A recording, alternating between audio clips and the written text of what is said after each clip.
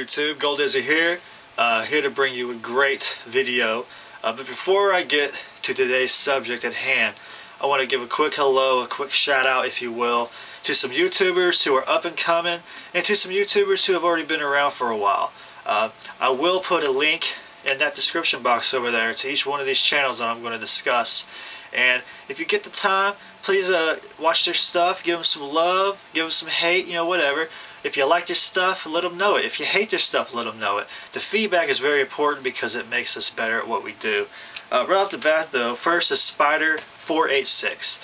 He's a relatively new guy to YouTube. Please check him out. Team Rai Rai. What can I say about Team Rai Rai that hasn't already been said? He's awesome. He's on Blog TV. He's very entertaining. Please check him out. 1YDAL5. They've been around for quite some time. I've been watching their stuff pretty much since the beginning. They've got their 100th video coming out pretty soon. It's either going to come out today or tomorrow, but make sure you check them out. Mike WWE TNA 3. New guy to YouTube. Check him out. Watch his videos. Give him some good feedback. Let us know what we're doing wrong. You know what I'm saying? Talent123H. He's been around for a while. Just want to say, hey, what's up, Talent? How you doing, man? Mr. Shizzo5. This guy's very unique at what he does. He wears a Jason Voorhees hockey mask over his face whenever he does his videos. It's very cool. It's very entertaining. It's very you. And what's going on, dude? And last, TNA is WWE. Very new guy. He does reviews. And that's all I can say. He makes videos. Check him out. And if you like him, if you like any of these guys, give them a sub so they can keep going up there in the rankings in the YouTube world. Now, on to today's subject. I'm going to talk about jobbers. Now, to me, jobbers are no longer in the WWE. Or wrestling, period. Not just the WWE, but TNA as well, and ROH. Now, a lot of you guys are going to be like, hey, Goldizzy, there are jobbers in wrestling. You know, look at guys like Evan Bourne, or Chavo Guerrero, or Dolph Ziggler, MVP, whoever you want to put in that name. You know, whoever you want to put in that list. But, to me, none of those guys are real jobbers. Because when I was growing up watching wrestling back in the 80s and the 90s, a jobber was a wrestler who was, number one, not known at all. Number two, lost every single match. He might have got a win every blue moon, but that was very rare, very few and far between. And number three, his primary purpose was to always make the other guy look good. Now, there are two primary jobbers that I grew up watching back in the day. The first one is a guy by the name of Barry Horowitz. He also went by this name called Barry Horriblewitz, which is what a lot of the guys used to call him back in the day because he always lost. Barry Horowitz, let me try to paint a picture for you guys so you guys can kind of maybe remember who this guy was for you older wrestling fans. He had the long, greasy, black, curly hair with the big, full beard. And he had the rain jacket on that had a handprint on his back because he was always giving himself a pat on the back. You know, that was his gimmick.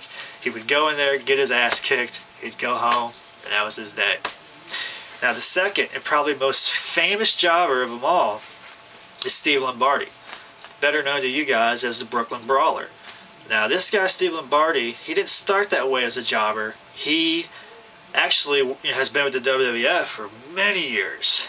Well, anyways, he kind of got I guess a promotion, you could say, to where his primary job was to wrestle all of the guys that were coming in, that they were trying to turn into future superstars. He would wrestle those guys and basically give a critique after the match to Vince McMahon or whoever he had to give a critique to, and he would let them know if those guys had what it took to be a superstar. So yeah, he always lost his match, but he was actually, you know, critiquing these guys. That was his primary job. Yes. Would you call Steve Lombardi a jobber? Of course, because that's what he did. But those are the two main jobbers that I grew up watching. Now nowadays, you don't have those no-name wrestlers anymore. I mean, you hardly ever see them. Now ECW, they do bring in new talent, and you could call those guys jobbers at first because their primary goal is to come in, they face the better-known wrestlers, and they lose. But then sooner or later, they're either turned into superstars or sent home. So I guess in a way, those guys could be considered jobbers. But the real jobbers are just not there anymore. I remember watching wrestling back in the day, there was always jobbers. You see Sting going up against this no-name jabroni. Sting would go in there, kick some ass, you could just tell he was having fun doing what he was doing because, you know, it was fun back then. And I'm sure it's still fun now. But, you know, you would see people like Sting, Ric Flair, all those guys, even people like Hulk Hogan and Ultimate Warrior, all those guys would just take on no names. And then they would, you know, also, jobbers are used for practice for the other guys, you know. They would come in, a person like, you know, whoever you want to throw in that list, like Jake the Snake or Ric Flair, like I just said, they would come in and they would wrestle this no-name guy, and they would not only win a match, but they would get to hone their skills, so to speak.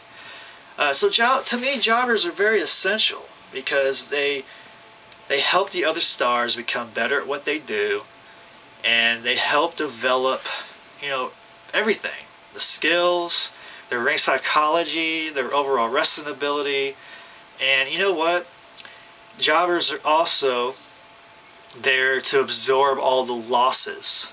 You got guys like Evan Bourne, and MVP, and Jack Swagger, and Dolph Ziggler always losing nowadays. And it's not fair to those guys, and it's not fair to their fans to have to go in there and lose all the time. It's just not fair. And you know, it's terrible that nowadays people that are really good, like MVP and Evan Bourne, people who have so much potential and so much talent, to just, you know, go in there and see them lose to somebody. It shouldn't happen. I'm not saying that they should win all the time. No, not every wrestler should win every single match they have. But they should have a lot more wins in the win column and a lot less losses, or losses I should say, losses in the loss column. But if you had jobbers, it would take care of all that. You know, take some of those guys that are trying to break out in the wrestling, bring them on Raw, bring them on SmackDown. Let them be on the first match or the second match of the night, you know? And let them come in and get their ass beat by somebody like Evan Bourne or MVP. So that way the fans can have something to cheer about.